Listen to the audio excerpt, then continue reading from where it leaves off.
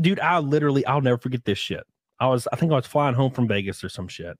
And I was alone, all by my lonesome, tired as hell, hungover. I get on my plane, I start walking back because I always get on last because I don't feel like standing in line for 30 minutes. And I'm walking through the sea of people all awkwardly.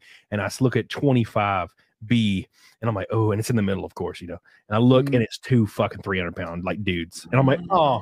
So I have to squeeze in there, and their floopies are like laying on my shoulders and my elbows, and I immediately start to sweat because they're so hot and they're warm and moist. 5 hours on that flight, and my arms were like my elbows, which were under their rolls in their crevices and shit, was dripping just sweat and filth.